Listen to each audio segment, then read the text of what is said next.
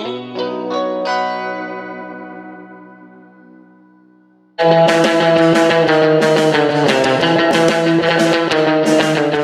name is Emily. I work on the events team at the Ann Arbor District Library, and today I'm going to show you everything you need to make this Halloween garland decoration using paper and ribbon or yarn. These make great decorations for your front door, for a Halloween-themed centerpiece, or to hang on your wall, ceiling, railing, or anywhere else that needs a touch of the Halloween spirit.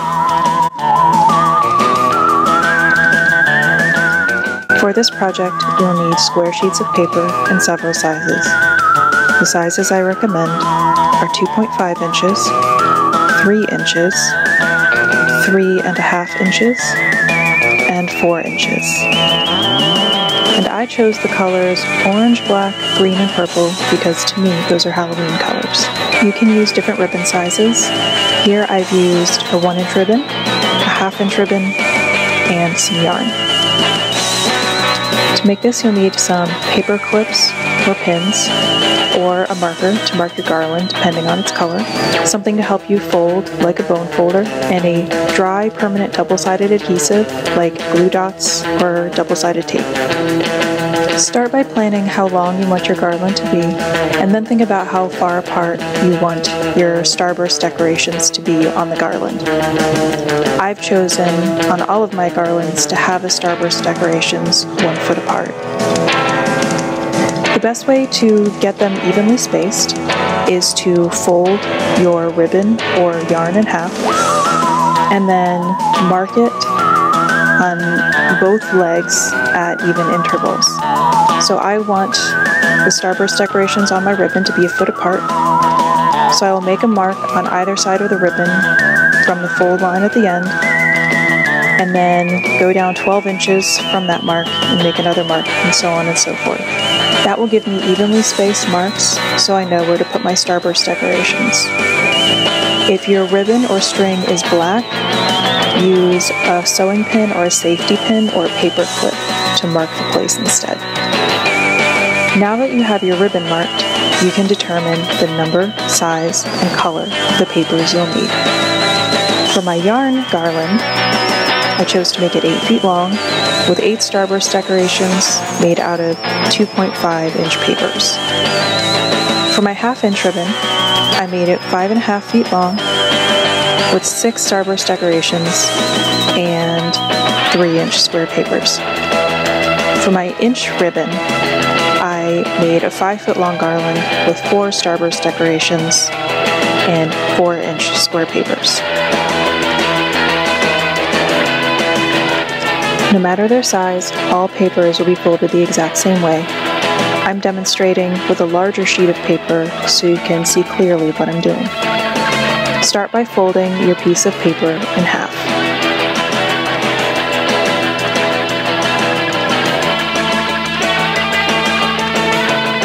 Then have it so it's sitting on your table like a tent, and take one corner and fold it to its diagonal opposite corner and crease it down.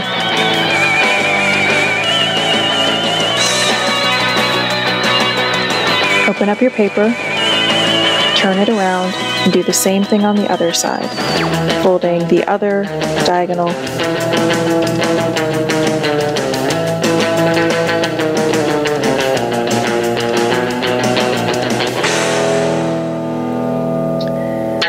Now if you look at my paper, you can see that I've folded it into 6 triangles, 2 large ones and 4 small ones. I'm going to take those large triangles and I'm going to close them together like a book.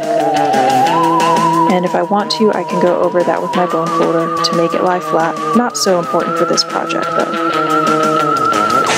So you can see in the middle, there is a central line formed by those 4 smaller triangles coming together in the middle. And when I look at my larger triangle, I've got 4 corner flaps. I'm going to take each of those corner flaps and fold it over so the point of it lines up with that center line in the middle.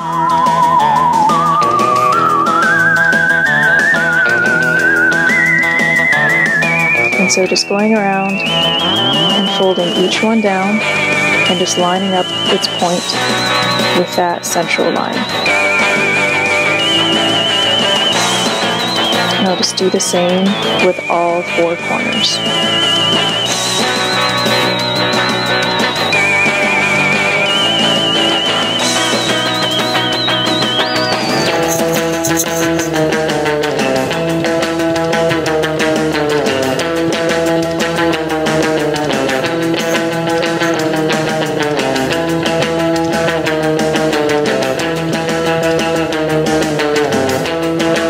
So now my flaps are on the outside, they've been folded.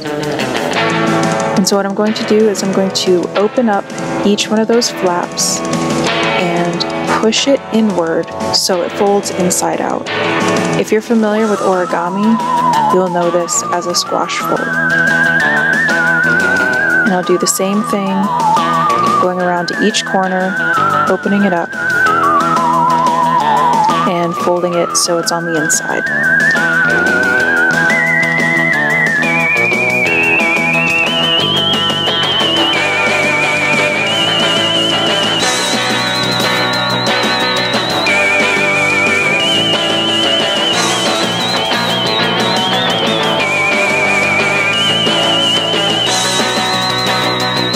And that's really it.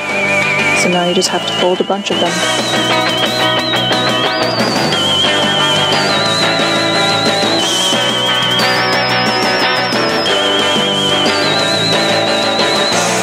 This is probably a good place to say that this isn't necessarily the craft you want to do the night before your Halloween party, because folding can take a long time. This is a project that it's good to fold a few every day leading up to Halloween.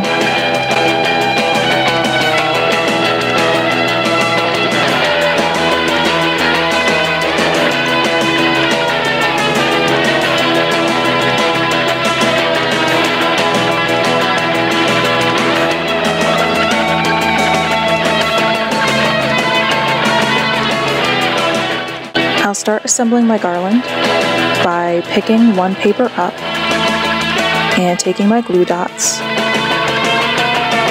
and pressing that paper down onto the glue dot and pulling it up, and just kind of making sure the glue dot is more or less in the center. And then I'll grab another paper and just line it up so that they're sitting on top of each other. And so now I've adhered 2 of them together. So I'm just going to continue by taking all of my papers and gluing them together in pairs with the glue dots.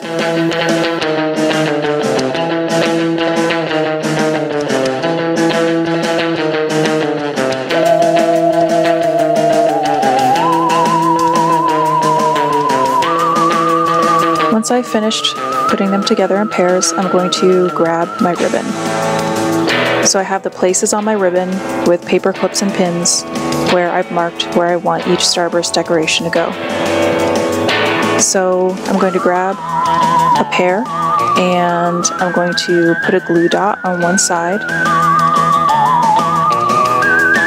and then I'm going to put it face down so it's sticking onto the ribbon, and the point is going to be where I've marked out on my garland. And then I turn my ribbon over, and I'm going to pick up my other pair of folded papers. I'm going to do the exact same thing, get my glue dot, and then I'm just going to line those up exactly where I put my first pair. And at this point, you can remove your pin or paper clip or whatever it may be. So now, keeping them folded for ease, I'm going to put a glue dot on one side and then I'm going to turn it around and put a glue dot on the other side. So now I've got 2 glue dots facing out. And then I'm just going to hold my ribbon taut and allow those papers to open up and just very gently coax them open so that they close around the ribbon, making sure that nothing gets twisted. And then I'll just press down to make sure the glue dots are holding everything in place. So that's it. That is one assembled. And then I can just go through the rest of my ribbon, doing the exact same thing. And this uses 4 glue dots for every starburst decoration.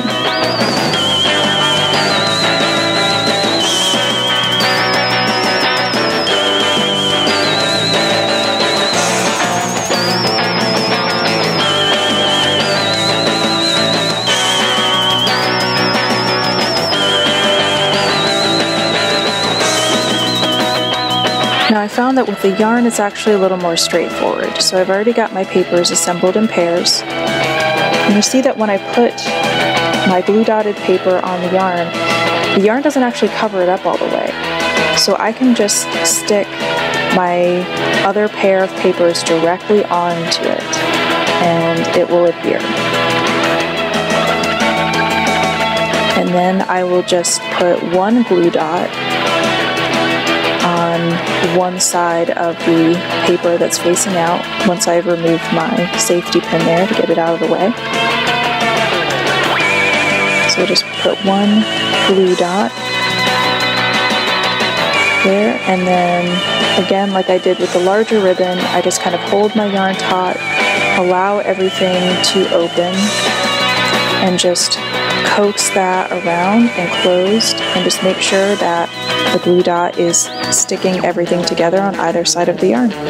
And that's it. And so in this case, I'm alternating colors as I go along my garland, so it's just important to pay attention to which colors you're using if you are mixing and matching different colors. And I just go down through the rest of my garland and I assemble where I have my points marked out.